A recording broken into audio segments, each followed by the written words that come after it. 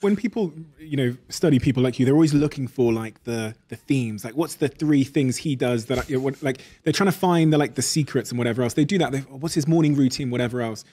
Your creative process, what is, from your own observation, the most unusual part of it?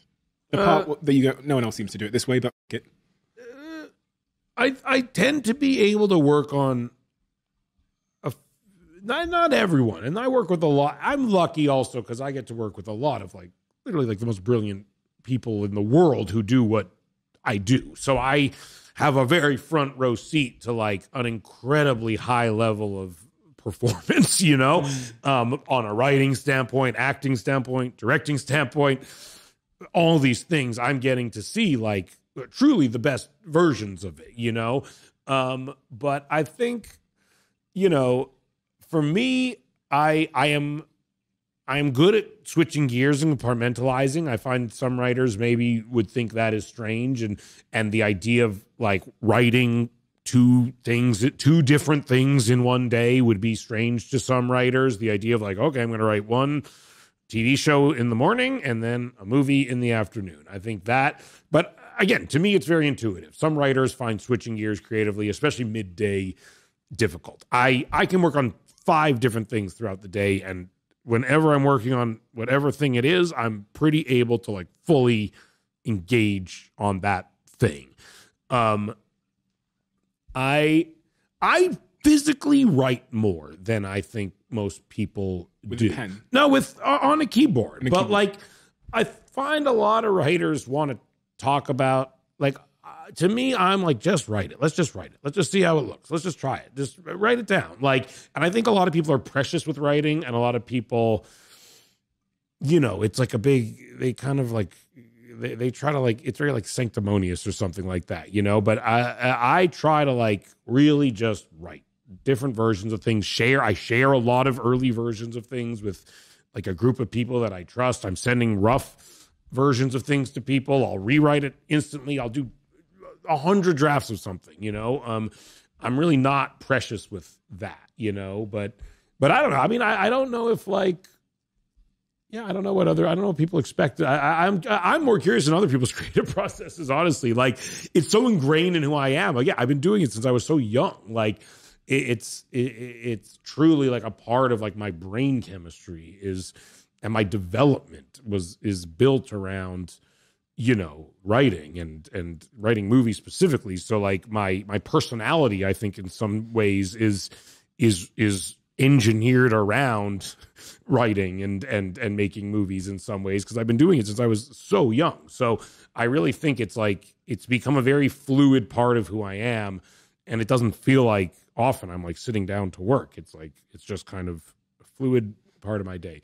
I do also have I get a schedule sent to me by my assistant at the end of every night that tells me what I'm doing the next day. I pretty much just do what's on the schedule. She sends you an email, right? Yeah.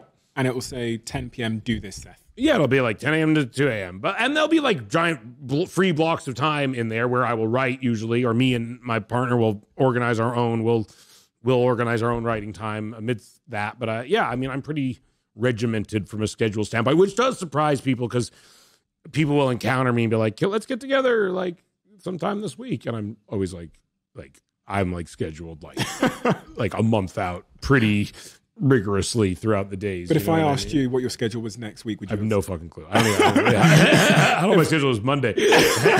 I'm also, I'm good at, I like dealing with right in front of me, honestly, as well. I can't begin to process what's happening next week. I truly, that's too much for me. There's a young creative listening to this now, sat in their bedroom or driving in their car, pushing their pram or walking their dog, whatever. And they're a creative in whatever industry. It could be DJing or, author. They could be an actor. Yeah. What is the actionable advice that you could give to them to give them a shot of, because there's a lot of creatives out there that are struggling. Yeah. And you would have had this bird's eye view on creators that end up being successful, in their careers, and those that maybe have the talent but don't end up getting there. Is there anything actionable that you can say to them that would help them end up in the talented, successful group? Unfortunately, the only way to mitigate not being successful is to not quit. That's it. If you don't quit, you might make it.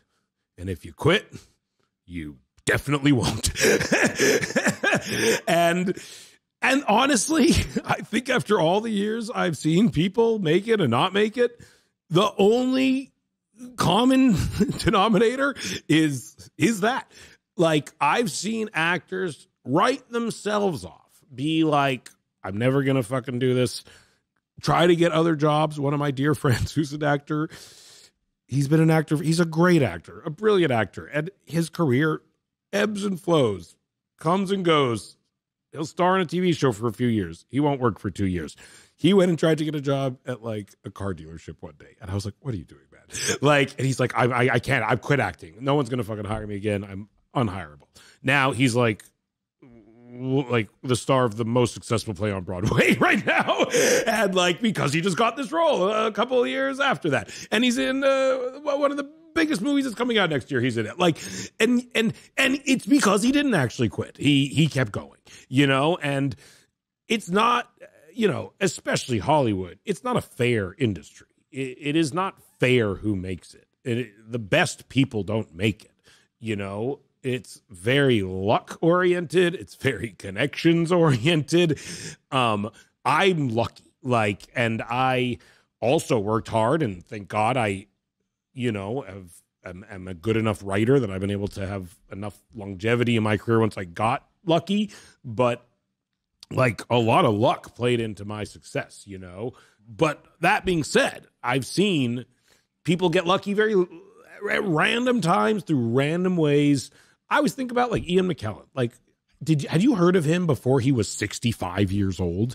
Like, that guy, I had never fucking heard the words Ian McKellen until he was Magneto in X-Men. Then all of a sudden, he's like in Lord of the Rings. He's one of the most famous people on earth. He got famous when he's like 60.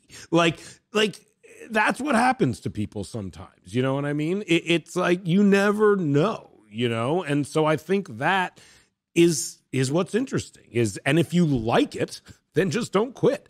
And as long as you have enough to survive, then just keep trying to do it, you know? But there's got to be something that I can do to increase my luck.